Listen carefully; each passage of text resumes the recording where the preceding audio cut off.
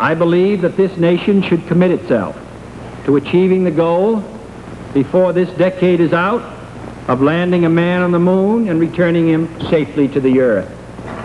No single space project in this period will be more impressive to mankind or more important for the long-range exploration of space, and none will be so difficult or expensive to accomplish.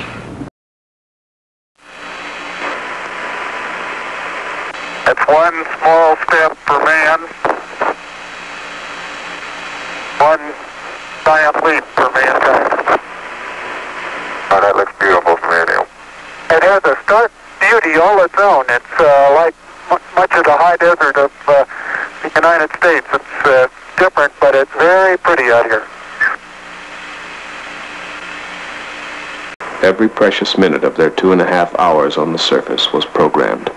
Rock and soil samples were to be collected, photographs taken, experiments set up to catch unfiltered particles from the sun, to record moonquakes, to measure precisely by laser beam reflection the exact distance between moon and earth.